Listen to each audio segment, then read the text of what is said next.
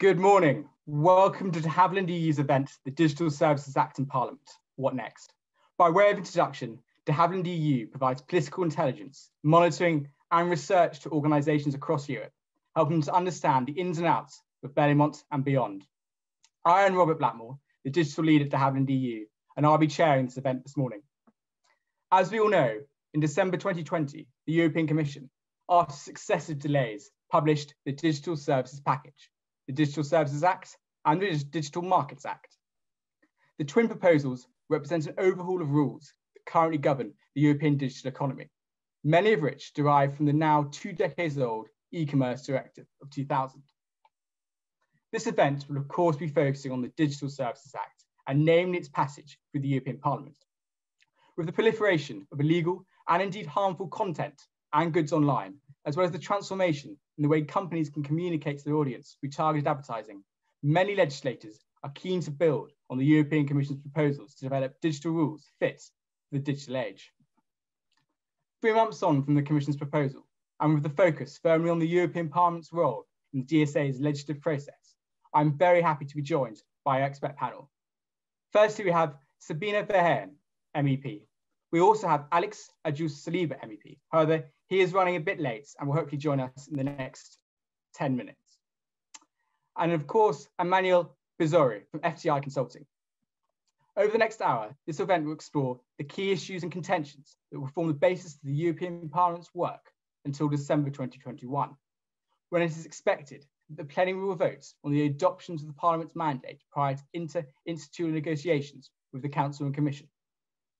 We also hope to provide insight to stakeholders, both in industry and civil society, of how they can best inform MEPs over the next 9 months in such a multifaceted and vital file.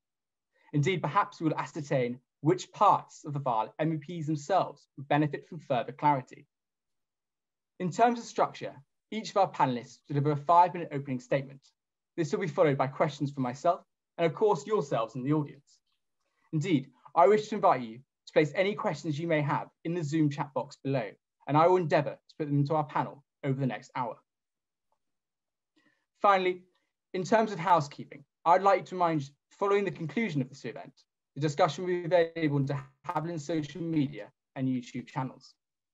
So without further ado, I'd like to open the floor to our panellists for their 5-minute opening statements. Sabine Verheyen is a German politician who's been serving as a member of the European Parliament since 2009. She is a member of the Christian Democratic Union, part of the European People's Party, and is chair of the Culture and Education Committee and rapporteur for its Digital Services Act opinion. She has also produced opinions as rapporteur on intellectual property rights that is relevant to artificial intelligence technologies, as well as shaping the digital future of Europe, removing barriers to the functioning of the digital single market and improving the use of AI for European consumers. Additionally, she is a member of the Special Committee on Foreign Interference in all democratic process in the European Union, including disinformation. Over to you, Sabine. Thank you very much first for inviting me to this event this morning. I think we are dealing with a very interesting and very important issue, as we had in the past several pieces of legislation dealing with the digital era. And the problem is that we need also a kind of holistic approach that is not just divided, like, for example, the copyright directive and all these directives or AVMS and others, which are implemented in very different ways in the single member state, but we need core legislation that is the same all over Europe. So it's easier for really a digital single market.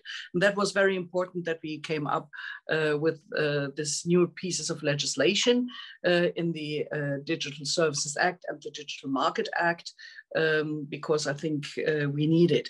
We must ensure that the basic principles of the social market economy remain valid in the digital age, and the biggest platforms have become bigger and bigger in recent years without getting really better. That is something we must assume. Fair competition means that new companies can enter the market and that consumers have a variety in what is on offer and not a concentration like it's sometimes seen at the moment. It is also about time that we hold online platforms more accountable. You mentioned that I'm a member of the INGE committee, the Committee for Foreign Interference, and we saw in the past many cases where platforms played active or passive, more passive, a role in these disinformation strategies. The new rules must help to stop the spread of illegal content and hate speech online.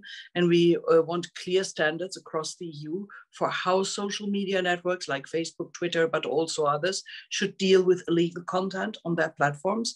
And this must also apply to coordinated disinformation campaigns on social media that threaten our democracies. Users, on the other hand, must be empowered on the internet. We therefore demand that the platform set up effective and rapid counterstatements as well as complaint procedures. And the new rules must create legal clarity for all parties involved. And it's clear that larger platforms must be subject to stronger control than small and medium-sized companies.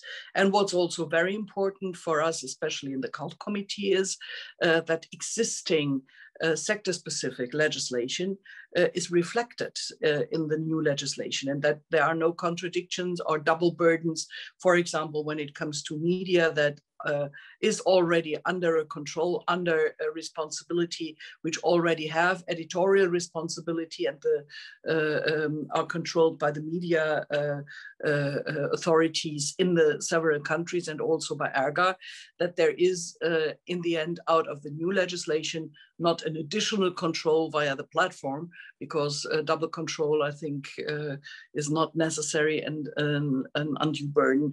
So we have to take a look very concrete how the legislation should look like.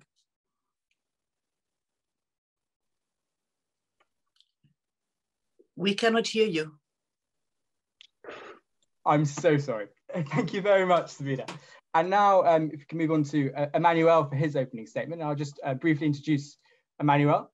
He is a director within FTI's consulting technology, media and telecom practice in Brussels, which he joined in November 2018. Within the TMT practice, Emanuele leads the online platforms cluster, thanks to his experience working on liability rules for online platforms. Before joining FTI, Emanuele was the EU liaison officer for ICOM, the Institute for Competitiveness, which he joined at the end of April 2018. Please, Emanuele. Thank you very much, Robert, and good morning to everyone. Maybe also to complement what you just said, a few words on FTI, which is a global advisory firm. I also think it's important to start these remarks by making it clear that although we have a variety of clients that follow the debate on the DSA proposal, I will be speaking, what I will be saying today reflects only my personal views, and I think it's important to stress that for the sake of transparency. Now, going back to the main points of today's event, first of all, the responses to the stakeholders to the DSA proposal, but also to touch upon the topic of where the industry will be able to contribute to the DSA proposal in the next few months. Let me start with the first point. And I want to stress, I think it's important to keep in mind that the DSA proposals were mixed reactions among various stakeholders. As a matter of fact, it is probably worth differentiating between tech and non-tech stakeholders. But even when it comes to the tech stakeholders, responses have been mixed. That depends on variables such as geographical location, business model, 5-10 years strategies.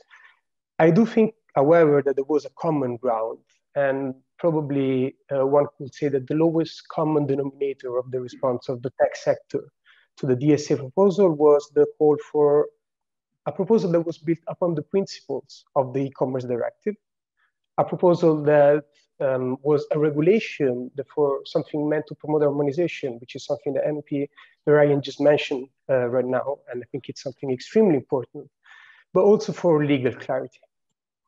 Now, when it comes to the position of the non-tech stakeholders, responses have also been mixed.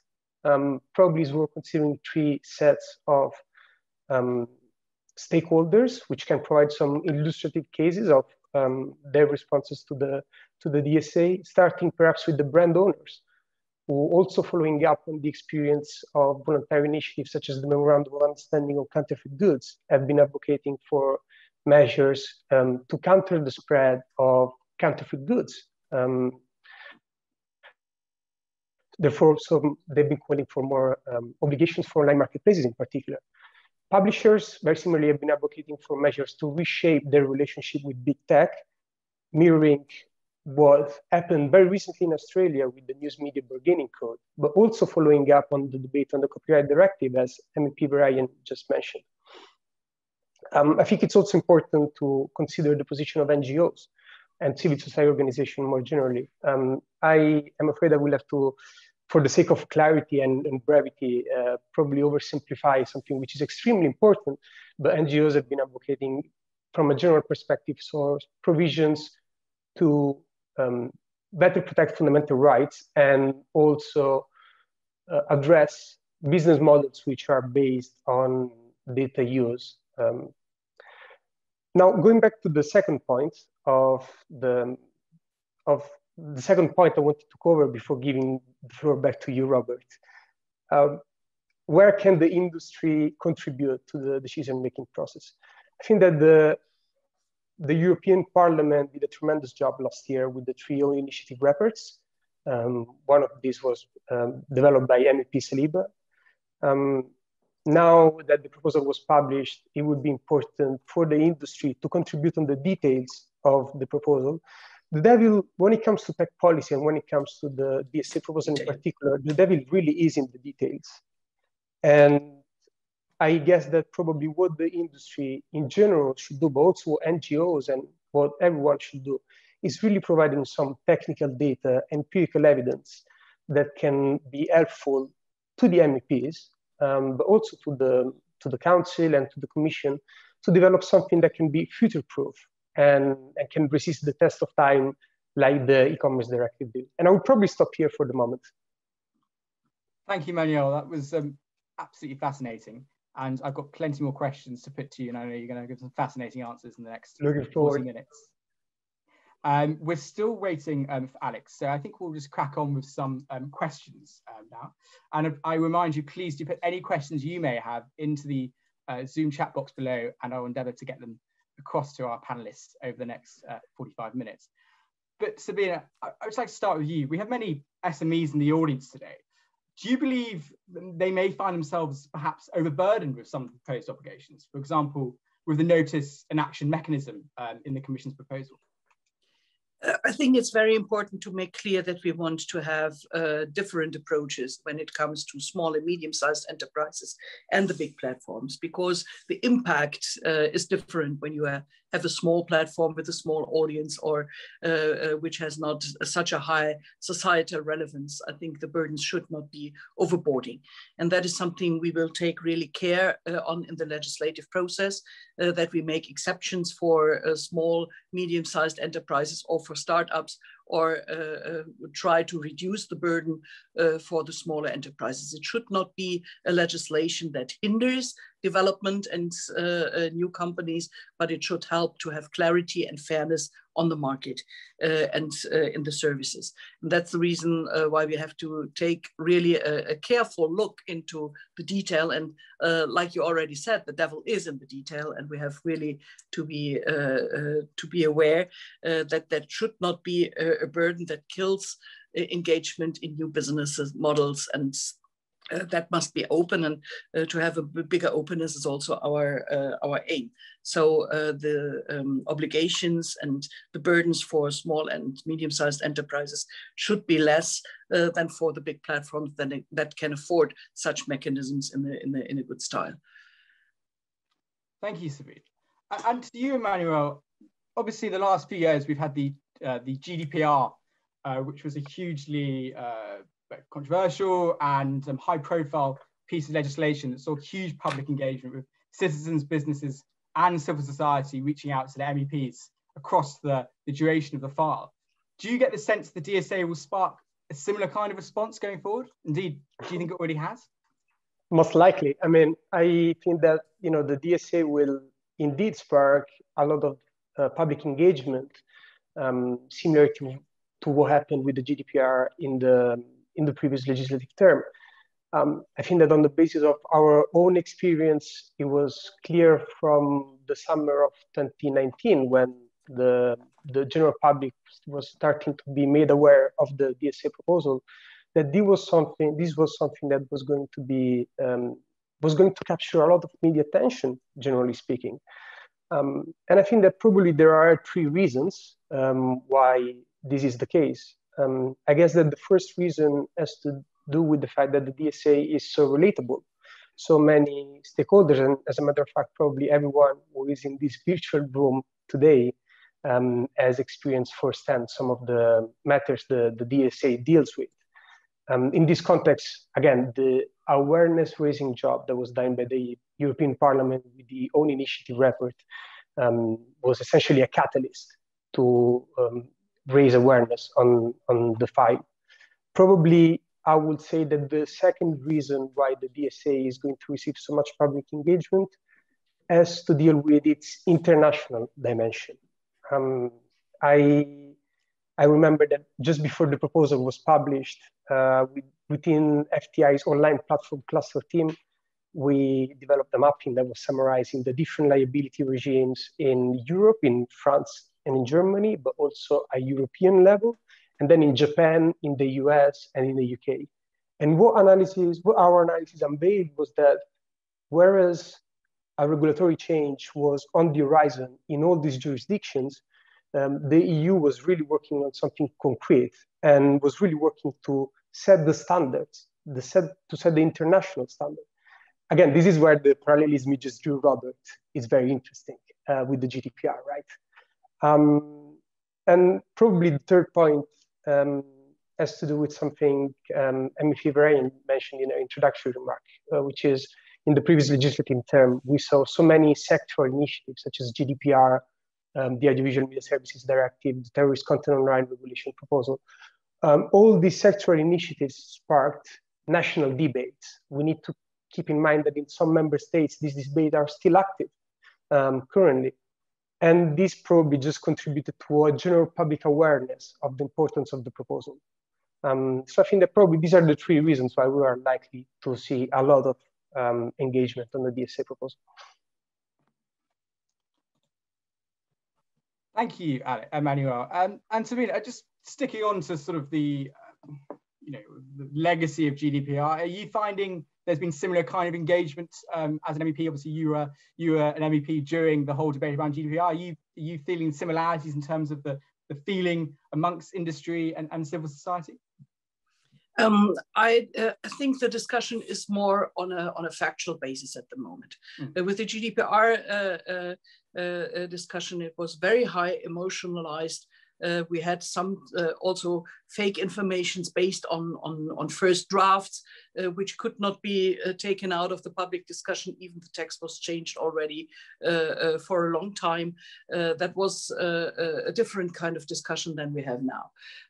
I think it is important to deal with the facts, what is in, also to have a very intensive exchange with all kinds of stakeholders, with the users, with the consumers, with the platforms, and also with the service providers on the platforms, really to get a picture how the ideas which we have and the principles which we have in the offline world can be transposed and transformed in a technologically neutral and future-proof way in the new directive.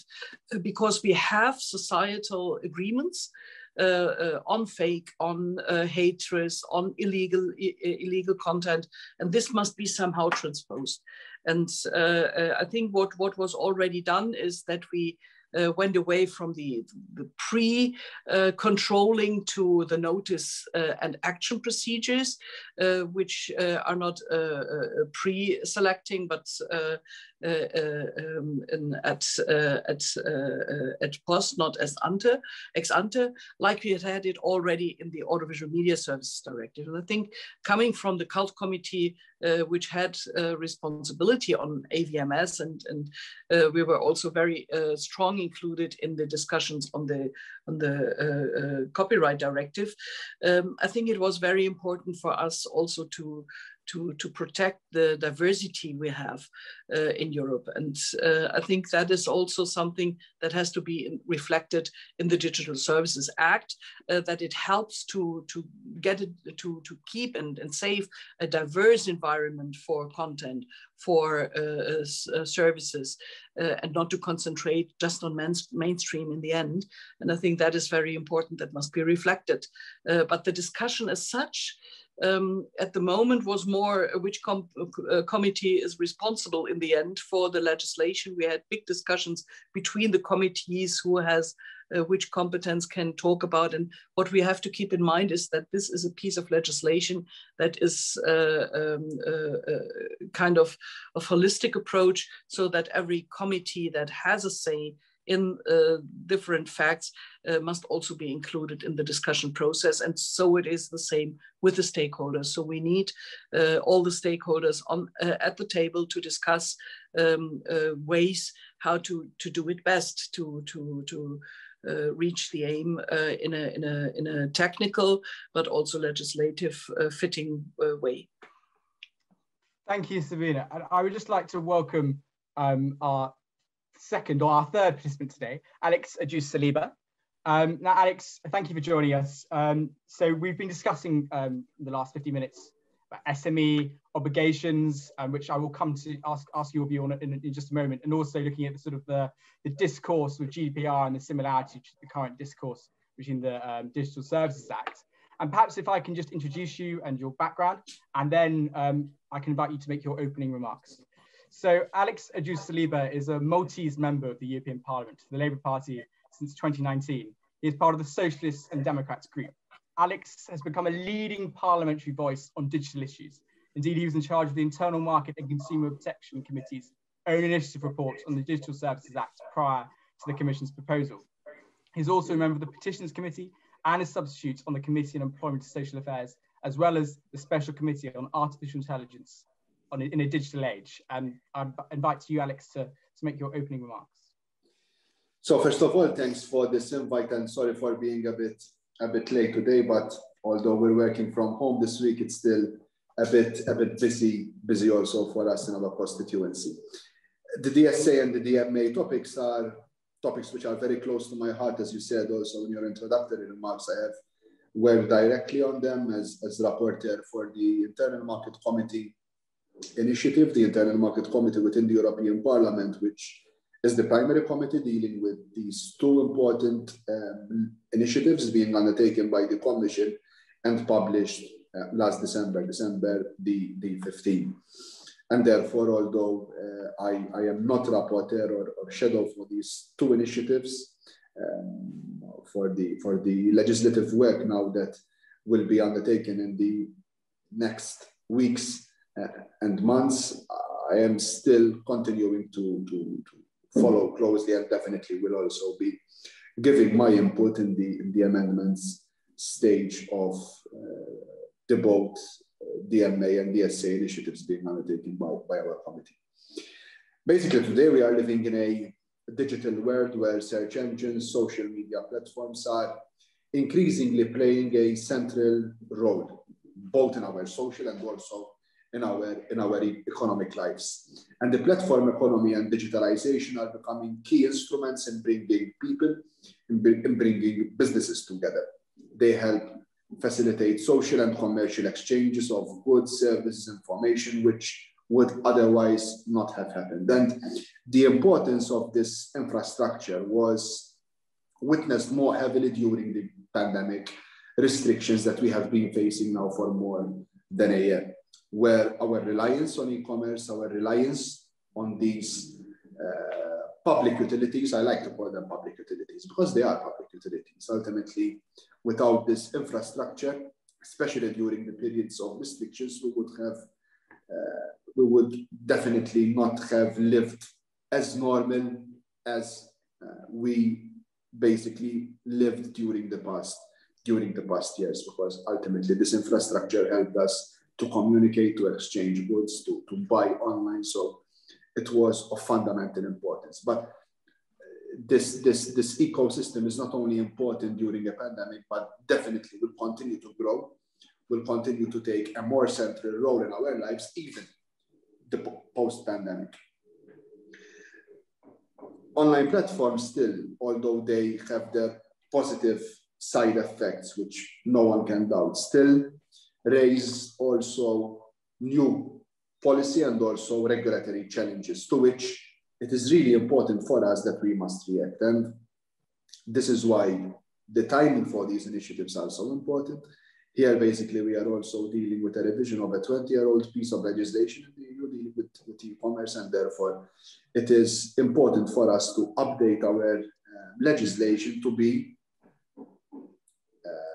in touch also with the new realities that we are living. And some of the platforms have also witnessed meteoric growth, and now are causing great concerns when it comes to marketing dominance, when it comes to widening of the information and also power asymmetry between platforms, citizens, businesses, and also regulators alike.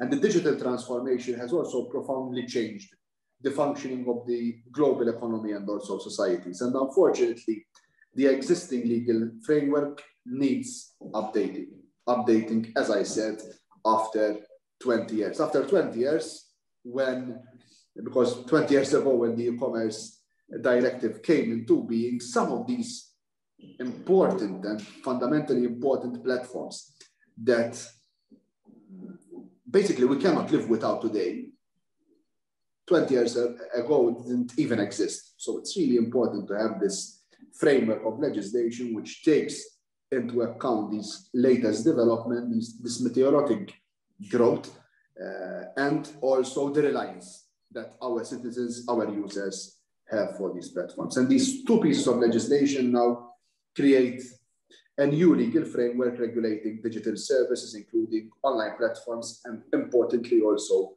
marketplaces, because they're, I think that we should focus more because we have a number of issues. And they are doing so by creating a digital environment built on trust, built on choice, built also on a high level of protection for our consumers, users, but also small and medium-sized enterprises. The DSA and the DMA should protect and safeguard citizens and consumers' rights and guarantee a better, a safer digital environment with real, tangible rules in a virtual world which basically has no borders. And I here come to basically one of the most important pillars also with the Parliament's recommendation, the recommendation of creating a level playing field for the offline and online world. That which should and must be considered to be illegal in the offline world should equally be considered to be illegal also in the online world. And this level playing field with the current legislation, with the current protection that we are awarding to users, consumers, citizens, SMEs, is still not being achieved. And with the ambitious proposal of the Commission, although we are always trying to find and fight the details, but I believe that with the proposal of the Commission, we have a step in the right direction to try to achieve this level playing field. Therefore, it is fundamental that the key priorities of the European Parliament, the DSA report, basically achieving this level playing field, achieving important principles such as the Know Your Business Customer, the special liability regime for online marketplaces, better protection for our consumers when they use not only marketplaces, but when they use the digital services per se. These should be achieved in the legislation that we are discussing. And online harmful business models, manipulation, discriminatory practices designed specifically to maximize user attention dedicated to the platform-based, information based on illegal sensationalist content need to be adequately addressed, because here ultimately, and this is also one of the most important points in our report, is that of addressing particular business models. And with the Know Your Business Customer, with the stricter standards, for example, for advertising, for targeted advertising, digital nudging, micro-targeted, recommended systems for advertisement, preferential treatment, we believe that all these proposals can ultimately tackle harmful business models so that we create a safer online environment. And as I said, I welcome the 15th of December initiatives on the DSA and the DMA that the Commission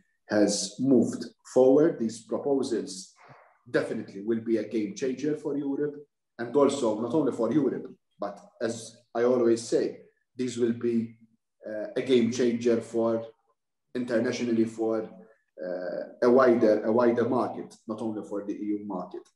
Because ultimately, here we are definitely be influencing not only Europe, but we will ultimately, our initiatives will ultimately also have a ripple effect in other continents. Like when we were ambitious with the General Data Protection Regulation, and other continents, other regulators, legislators also followed suit. And to conclude, definitely there is no one-size-fits-all approach that we can fit in the platform economy. Also giving the variety of different platforms that we have, different particularities, a broader discussion is definitely needed. And action in the platform economy is necessary and fundamentally important to create a market built on trust, a market built on choice, a market built on high consumer protection level. In other words, a citizens-driven platform economy that genuinely benefits businesses, but also consumers alike. Thank you, Alex. Perhaps I could just bring you back to what you mentioned earlier about the know your business customer principle. There's been some suggestions that, in fact, it's not gone far enough in the Commission's proposal. Are there any changes to that you would like to see? This is a very important point for us. So let's start from the beginning. First of all, it was super important for us and super positive for us that the Commission at least took the principle of know your business customer, a principle that emanated from the European Parliament that we have pushed, and it was a red line, both for myself as rapporteur, but also for my political group, because ultimately it doesn't make sense that in this day and age, we have business transactions which hide behind the principle of anonymity. Is that enough? The Commission's proposal, I think that it is a half-baked proposal. I don't believe that this should be restricted only to online marketplaces, but it should cover all digital services. It's not a question, because there were argumentations and arguments doing the rounds that this may be too bureaucratic, it will be difficult to implement, but we already have first of all, it's as a principle, it's already there under Article 5 of the current e-commerce directive. The only thing that is missing is having that verification element. But ultimately, in the VAT system and also in other systems, we already can have this verification element, which can be ultimately checked without imposing onerous conditions that would be difficult or too onerous, which would ultimately affect the competitivity, for example, of our players, of intermediaries. So I think this can be achieved.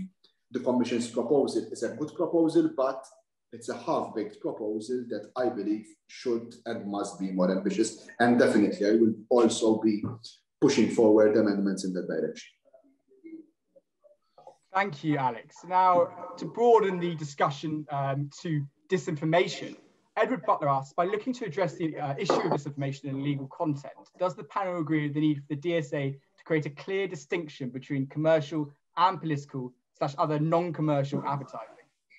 You know, he then goes on to say commercial advertising is regulated in accordance with EU law and subject to self-regulatory advising codes, whereas political non-commercial advertising is subject to differing regulation to the EU. And in several EU member states, it's not regulated at all. So perhaps we could take your view on that, starting with you, Sabine. I think it's very important to discuss about the transparency we need in these advertisement field. When it comes to political advertisement, it must be clear, follow the money principle, to know who is paying for what kind of information, especially when it comes to political interferences. We discussed that already several times also in the INGE committee. And I think it's very important to come here with a different approach to regular advertisement tools.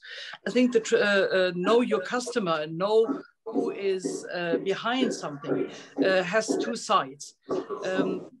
There is a big noise in the background that's quite irritating, sorry.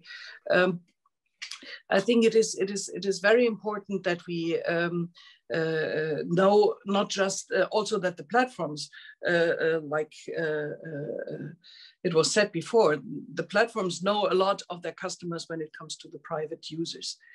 Because they get informations over the cookies, over other informations tools, so that they also with the targeted, to make targeted advertisement. But on the other hand, they very often show that they or say that they don't know their business partners. And I think that must be clear, that there must be more transparency in the business-to-business relation between the platforms and the service providers. And this must be also accessible when it comes to illegal content, when it comes to disinformation, when it comes to hate speech, that we really have a possibility to have more transparency and to have more control over who is behind such a campaign. And I think that is something that must be said very clear in the text. We will have to discuss if it's already enough, what is in the proposal of the Commission. I think the Parliament will work on this very intensively, because I don't see the big differences between the political groups, that we really want more transparency, especially when it comes to political information or disinformation, that transparency is the clue to get, like we say in German, the foot into the door so that they cannot close it, which was in the past always the case when we wanted to come up. Many platforms said, no, we cannot give the data of our customers, we don't have the data, and they made a closed shop out of this, so that to follow the money was very, very difficult for us, and really to get an insight who is standing behind disinformation and sometimes also behind illegal content like hate speech or incitement to terrorism. And Sabine, just to follow up, we have a question from Molly Nolan. She states that you mentioned that stakeholders should have a say in technical and legislative process. And she asked what processes are there in place for stakeholders to engage with DSA, DSM, and she's questioned whether there'll be consultation opportunities in the future. Are you able to say anything on that at all? I'm already in a close exchange with several stakeholders. We are also in online times open for exchanges. What I plan, for my opinion, is also to make stakeholder meetings. I know that there were consultations from the Commission beforehand, where everyone could give its input before the legislation came out, and we are in the regular processes. There are always, via the rapporteurs, shadow rapporteurs, members of parliament, the possibilities for stakeholder to engage in the process and to discuss and bring out the arguments. But what we are planning, or what I am planning for the next month, for our opinion, is that I want to organize via Zoom or WebEx or what platform ever, meetings with several stakeholders, like we did it in the AVMS. I don't know if you remember that we made stakeholder meetings for the AVMS, where we included all the shadow rapporteurs, where we included not just one stakeholder at the same time, but several stakeholders, because I thought for us it was very interesting also to see when you invite groups of stakeholders to discuss, it's very often not just the position that is specific from the one company, but it's a more broader approach which we want to get, because we cannot make a company-specific legislation. We want to make a factual specific legislation on different situations, and I think that is a good way to do so. And we are trying to organize that for the next month, because until summer we will have time to come up with our opinion, and I want to do it in a very open and transparent way, to have this exchange also with all types of stakeholders, with consumers, with users of the platform, as service providers, but also with the platforms as such, with regulators, also to find the balance between the sector-specific legislation that we also have to discuss if the wording of the legislative text that is proposed at the moment does not have an interference with existing legislation. And I think it's important that we always try to be as transparent as possible, also from the political side, not just to oblige platforms to be transparent. Thank you very much, Sabine. And if I could bring in Emanuele as well. Commission Vice President Verheyen has earmarked the spring of 2022 for an agreement between the institutions to be finalised. Do you think this is realistic? So, very interesting question. I think that the short answer is yes, probably it is realistic. I will provide two reasons for that. The first reason is that for what concerns the work that the European Parliament is doing, and the European Parliament has been done with the own initiative reports that came repeatedly during today's discussion, the European Parliament already established the pillars of its position on this DSA proposal. Of course, a lot of work will need to be done on the details of the proposals, but perhaps this will facilitate the process and hopefully allow the Parliament to vote in the plenary on a report in December. When it comes to the Council, the Portuguese presidency has been moving forward quite fastly with the article by article discussion. They will not work on a general approach, but they are working on a progress report to be presented on the 28th of May. And following up on that, then it would be up to the Slovenian and the French presidency to present a general approach to start the interinstitutional negotiations.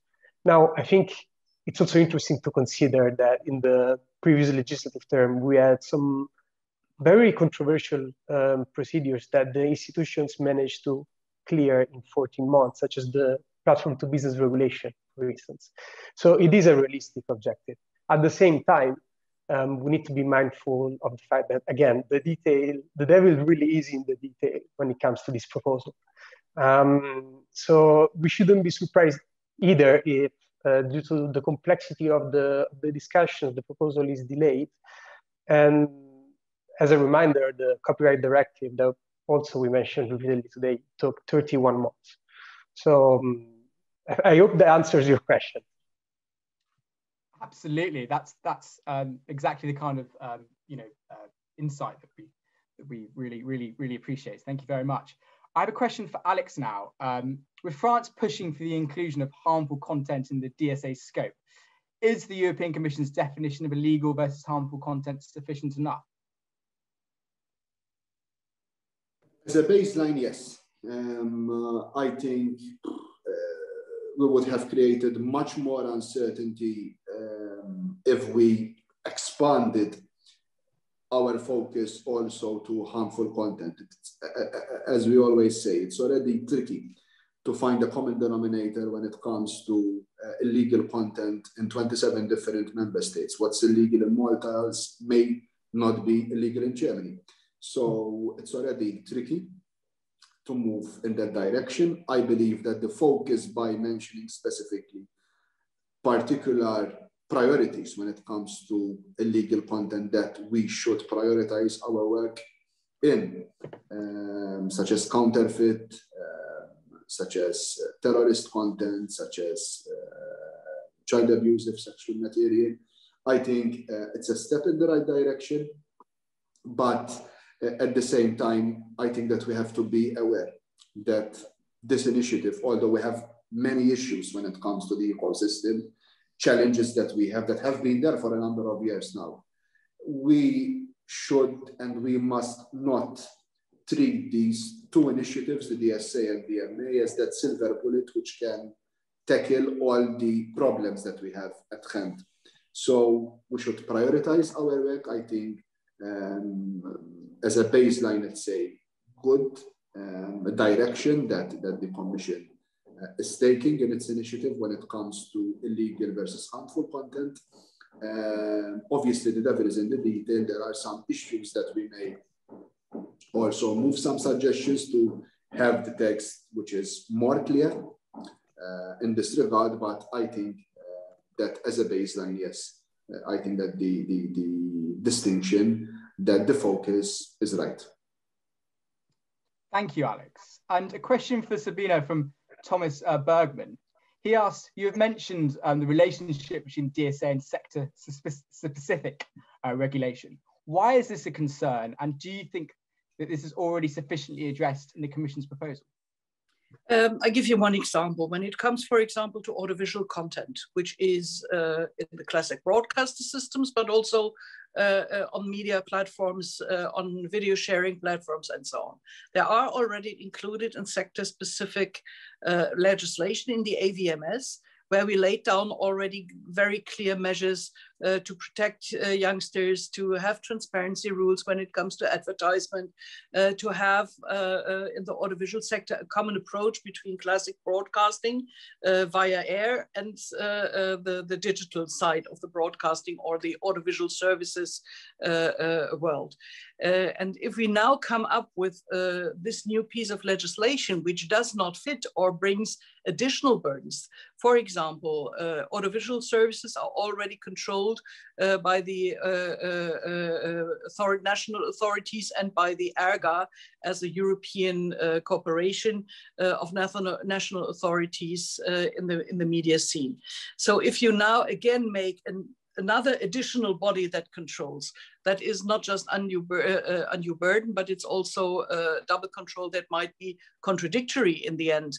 And that is something we have to take care that the legislation does not contradict each other, that it supports each other, and that the new legislation is not overruling existing and freshly implemented legislation that is sector specific and very needed in specific sectors. Because you would not just have the digital world inside, but you also must find fair conditions when it comes to online and offline offers of the same type of content. And that is the reason why we have to be very careful in this case. Thank you. Now, do you believe there are sort of elements of the Commission's proposal, and this goes to Sabine and Alex, that you require greater clarification? Is there anything that stands out that you think perhaps wasn't consulted on enough prior to the proposal publication in December? If I could go to Alex first, perhaps. Maybe, if I may, I think one of the issues that definitely for me needs more clarity, for example, is the issue of trusted flaggers in the notice and action procedure. I think it's a good start as a proposal, the focus on trusted flaggers, but at the same time, I think that when it comes to the definitions and when it comes to ultimately the power that we are going to put in the hands of these trusted flaggers and the whole notice and action framework, I think we should be more clear, because ultimately this can have, if we have a too wide definition, we can have many negative repercussions. So I think that we should do much more in that regard. Thank you. Yeah, and for me, I think it's very important also to be more clear in the classification of platforms. If you have active platforms which are really dealing with the content, which are aggregating, which are working on the content as such, and if you have really passive platforms which don't have any impact in the dissemination and not the distribution, but in the aggregation of the content. And also the distinction and the clear definition between what is a small and medium-sized enterprise in the online world, or what is a big platform. Sometimes also smaller platforms can be important, especially when it comes to hate speech or terrorism. And there we have to be clear which obligations also smaller platforms have when it comes really to very harmful content like incitement to terrorism and other things, or child protection and so on. So we have to be very clear in which way these distinctions are made in the general approach of the directive, and we have to be clear the responsibilities. It cannot be just the size, because otherwise those who are misusing platforms for their disinformation or for child abuse or for illegal content like incitement to terrorism or hate speech, they can also switch over to the smaller platforms and use several smaller platforms where they are not controlled in an adequate way. So we need a clear approach also to which type of content. All platforms have to be responsible or more responsible than in the past. And where content is not as harmful, there we can have different approaches in the liability of the platform as such. But that must be defined in a very clear structure, because otherwise we create loopholes for those who want to misuse. And that is something where we also have to work on. Thank you, Sabine. And Emanuele, if I could ask you a question, looking ahead to the institutional negotiations. Now, we've discussed France's request that the definition of illegal content, including harmful content, into the file is discussed. But what are the other significant areas of contention that you believe there might be between the EP and the Council going forward beyond December, when we expect the European Parliament's mandate to be confirmed? Again, I think another very interesting question. From the point of view of an observer, perhaps I can provide my educated guess on the top three most contentious issues that will characterize the negotiations between the Parliament, the Commission, and the Council. Funnily enough, all these items were actually already mentioned in the conversation by the MPs, and perhaps that demonstrates the importance of this discussion and how contentious these issues can be. But first of all, I would say the proposal to include a ban on targeted advertisement in general, it's something which I believe will be very contentious during the negotiations. Mm-hmm. That is the case because this was already mentioned by the Parliament in one of the own initiative reports. It is something that is backed by some NGOs. At the same time, some industry, some segments of the industry oppose the idea to include a ban on targeted advertisement. And some member states, actually to my understanding, no member state has clearly made up its mind about banning targeted ads. So I think this is something that will likely be very controversial. The second could perhaps be the special liability regime MEP Saliba just mentioned. This is something that is, again, incredibly important for the European Parliament. It is backed by many NGOs, but also by some segments in the industry, such as brand owners, as I was mentioning in my introductory remarks. In the case of the special liability regime for online marketplaces, it's also interesting to notice that there are some member states that wouldn't mind seeing a similar framework in the context of the DSA. However, I think that the Commission's mind about this is that it's difficult to distinguish between social networks and other forms of hosting services providers, such as online marketplaces. So the discussion is very technical, and that would be something that for sure MEPs will need to discuss extensively with the European Commission in the negotiations. And finally, the third point, which I think is a bit more general, concerns the balance between harmful, the necessity to remove harmful content and the importance to protect freedom of speech. To be clear, the entire DSA proposal is about striking a balance between conflicting goals. So for instance, the goal of protecting and developing the European tech industry and the goal of making sure that transactions are safe for consumers and do not cause harm to anyone. But I think that when it comes to the debate between harmful content, the necessity to balance protection for users and to remove harmful content, this concerns fundamental rights is of course something that is extremely contentious by definition. And some member states have already adopted in their national jurisprudence some measures that concern tackling forms of harmful content. We know that for the European Parliament, protecting fundamental freedoms, especially freedom of speech, is something important. So this balance is something that, again, I think would be subject to intense negotiations. And then on top of that, we could discuss, many other things. But I think the intersection between sectoral role and DSA, it's incredibly interesting. We didn't mention today, but it's absolutely important to keep in mind that the DSA is proposed in the context of other legislative initiatives, such as the General Product Safety Directive, the political consultation on targeted advertisement, on political advertisement. By the end of the year, the European Commission will publish something to expand the list of, or to include some forms of hate speech in the definition of illegal content. So all these initiatives are also very interesting and could be contentious, but probably worth stopping here. Thank you very much, Emanuele. I have one last question for both Sabine and Alex, just before we wrap up. The App Association has warned that the frequent reassessment of very large online platforms could stifle innovation and growth. With Europe wanting to transform itself into a digital powerhouse, do you think this is a concern? If I could start with Alex, perhaps. Sorry, I missed a bit your question because the connection was not that good.